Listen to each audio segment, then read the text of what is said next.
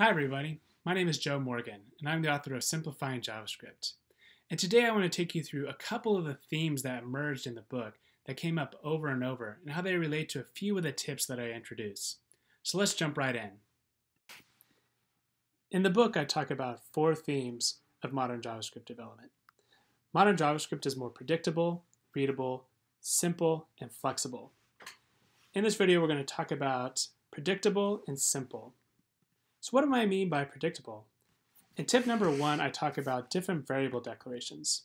Originally, you can only declare variables with the var keyword.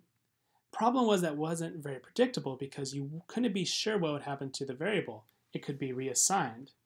So if you have some variables in a function and a bunch of code happens, you don't know what they're going to be at the end. In ES6, you had 2 new types, const and let. And I argue in tip 1 that you should use const because it makes things more predictable. And here's why. Imagine you have the same function and you declare tax rate and then you declare total. If a bunch of things happen, you can still be sure that when you get to the bottom, total is the same value that you originally declared. So maybe in this code they're sending emails or creating invoices. It really doesn't matter what happens in the code because you know that total is going to be the same. In addition, if you get in the habit of using const to declare your variables, then the times that you don't, you're signaling to your readers that things cannot be trusted. So in this code, you're declaring 2 variables with const, and then you're declaring 1 variable with let. What this does is this signals that total could be changed in this lines of code. So they need to pay a lot more attention to what happens to the variable because it might be altered. Another big theme is simple. What I mean by simple is it takes things that used to have a lot of methods, used to be a lot more complicated, and it makes it more intuitive.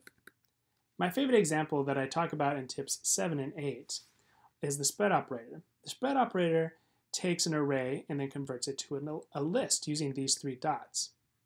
And I'll admit when it first came out, I didn't really see much value in it. I mean, how often do you really need to convert an array to a list?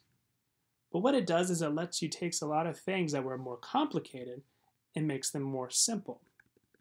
So for example, originally if you wanted to copy an array, you had to use the slice method. I know I always had to look that up because I could never quite remember what it was. And I had to remember that you had to pass no arguments if you wanted the full array. With the spread operator, all you have to do is spread the original array into square brackets. So you can see exactly what you're getting. It's more predictable because you know you're getting an array because you see the square brackets. And it's easier to understand since you don't have to remember a different method. And the spread operator replaces a lot of methods. So let's say you wanted to add a new dinosaur. Originally you would have to use the push method, which has 2 problems. First, you have to know what push means. Second, it actually mutates the original array. So if for some reason you wanted to keep dinosaurs safe, you would have to first copy it and then add a new item. With the spread operator, all you have to do is spread the original array and then tack the new item onto the end. So now you have a new array that has all the originals plus the new member. The original array isn't mutated, so you don't have to worry about it being used wrongly somewhere else.